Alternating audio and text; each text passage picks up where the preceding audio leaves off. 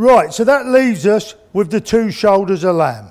Now one of these shoulders we're just going to do as a traditional shoulder. So that is going to be for a slow roast. So all I'm going to do with that, we remove the point of the knuckle.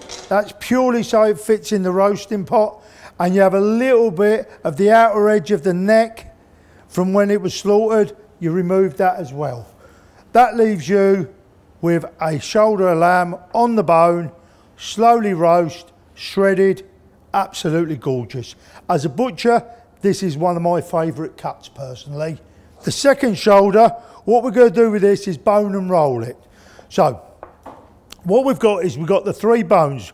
We've got the foreleg front 2 bones, or the arm bones. So you've got your forearm, you've got your upper arm, and then you've got your blade bone or your shoulder bone. Now, this is something butchers learn. You come in, and what you're doing is you're aiming for the ball and socket joint there, which is the top of the blade.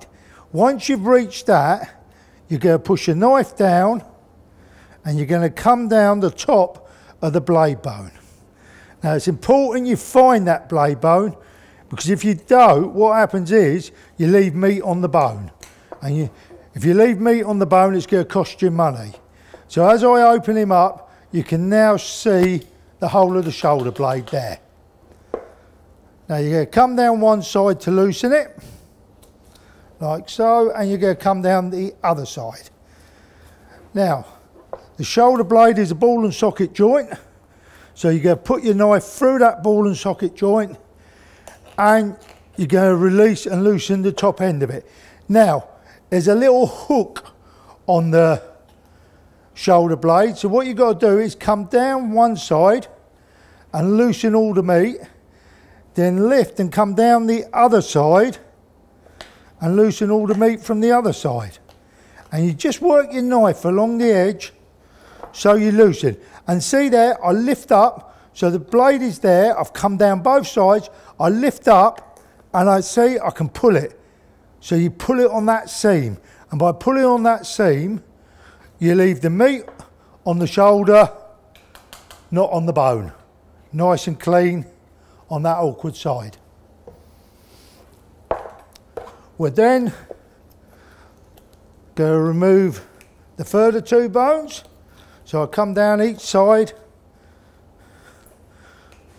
loosening the bone.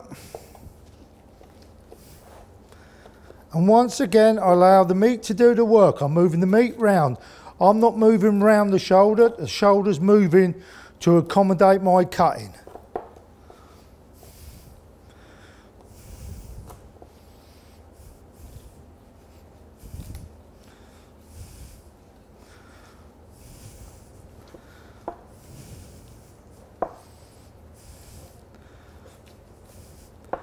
And you come down the back, and you're left with that joint there, and you just take that out as a double bone, like so. That leaves the boneless shoulder. Now what you always do when you do a boneless shoulder, you just run your hands down the inside in case you've left any hard cartilage or any bit of bone in there. Just run it down the middle, make sure you haven't left any bone. Then you've got a few tendons at the end of the bone there.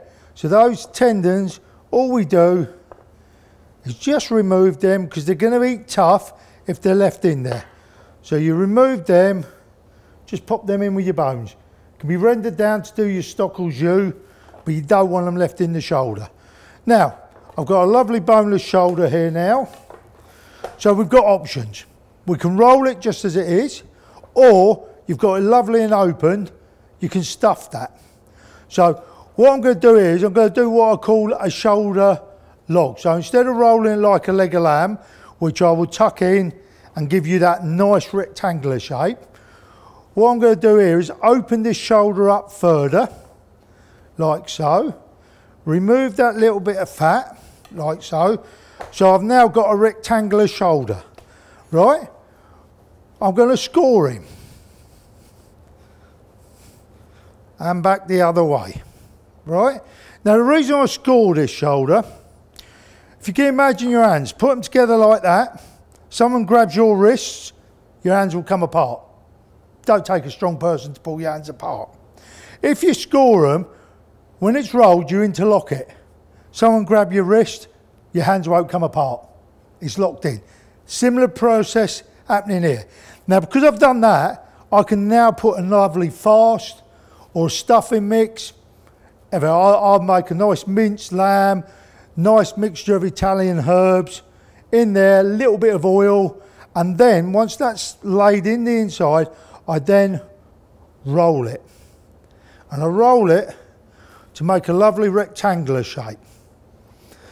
Now once I've got that, right, and that will have a stuffing mix in, I'm going to tie this up like my leg of lamb. But what I've got here is a smaller diameter.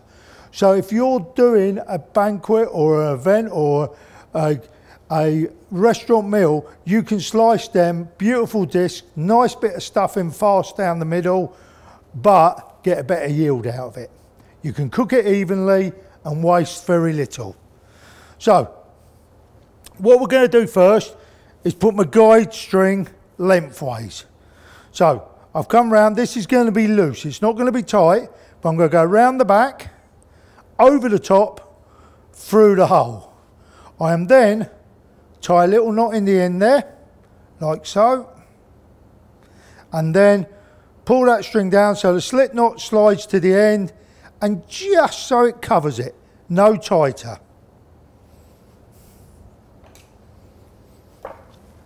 And then I'm going to start tying up. So what I do first of all, because it's fairly even, I'm going to divide it up into sections. So I'll go about a quarter of the way in. I'll go about half the way in. And where it's thinner, I tie it looser. Where it's thicker, I tie it tighter. And then I go 3/4 of the way in.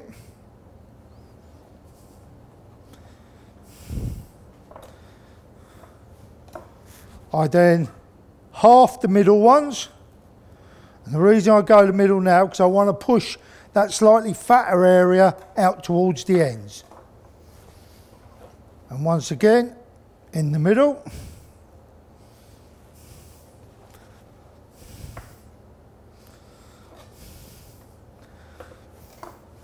And then at either end. And it starts taking that little shape, starting to look like a salami stick. But what it's doing is giving you a nice even roasting and even slicing piece of meat. So there, and then once I've got to there, I'm literally going to tie between every single set of strings there.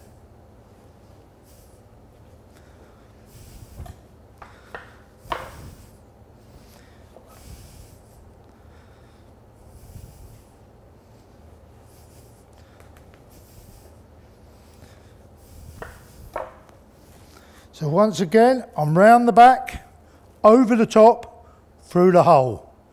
Tie a little knot. Slide it down.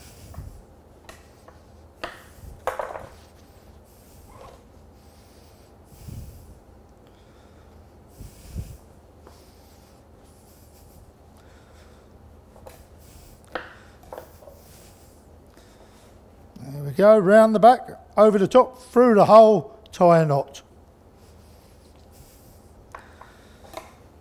And we'll just do one more. So we've gone round the back, over the top, through the hole, tie a knot. How easy is that?